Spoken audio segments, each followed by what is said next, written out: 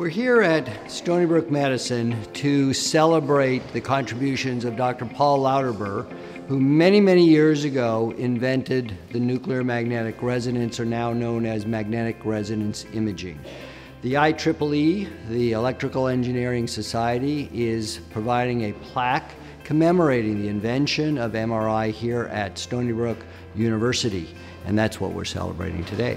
Paul Lauterbur's pioneering work at Stony Brook University truly changed the course of modern medicine and the trajectory of Stony Brook University.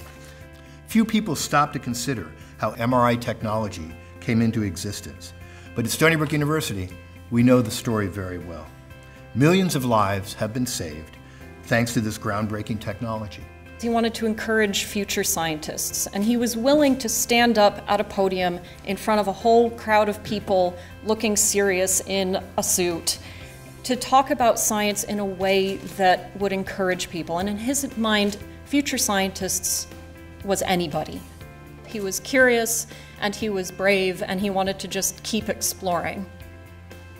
At one of my dad's memorial symposiums, a well-known Nobel laureate told me that, conservatively, 20% of all scientific research being conducted in the world today could not have happened without my dad.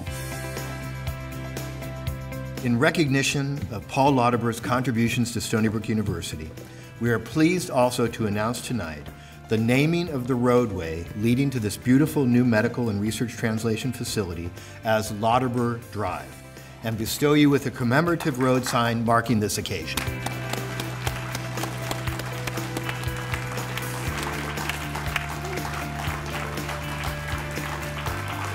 Dad wanted to instill curiosity and the drive to broaden scientific understanding, but not just scientific understanding, but the possibilities of scientific understanding.